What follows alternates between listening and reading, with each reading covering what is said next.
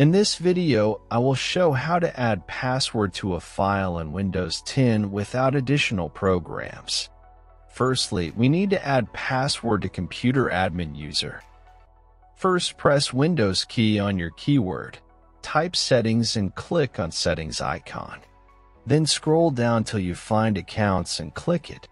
In this tab, click on sign in options. Now scroll down or make Windows bigger and click on Password. Click Add. In this tab, write New Password, repeat New Password, add hint to your password and click Next and Finish. And now your account is password.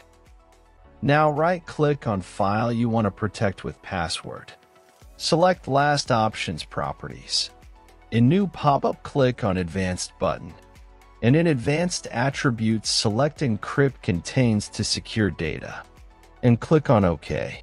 In pop-up, select if you want to encrypt each file and folder and press OK. Then click Apply and OK. And now your folder and your files are encrypted. I hope this video is helpful.